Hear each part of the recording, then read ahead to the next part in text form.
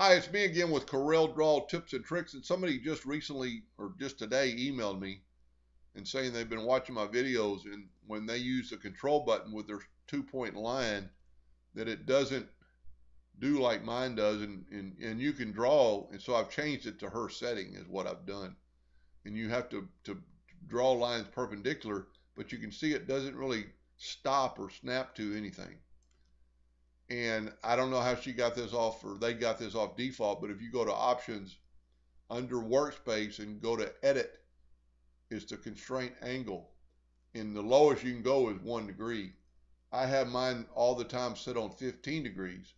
So now look at the difference. I'm going to hold down my control button and I can very easily draw a line at a perpendicular because it kind of snaps to a right angle.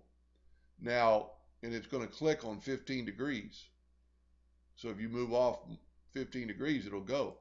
Now, with that exact same thing said, you always need to go to set as default.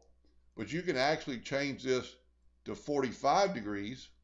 You always have to hit OK.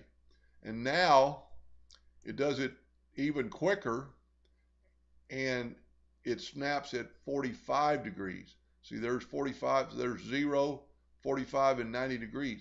So it'd be a lot easier. And also, if you needed to draw a bunch of 45-degree angles, you could just go at will. You could still draw perpendicular lines to each other, but you could very quickly draw 45-degree angles. Anyway, I hope it helped them a little bit. Thank you for watching.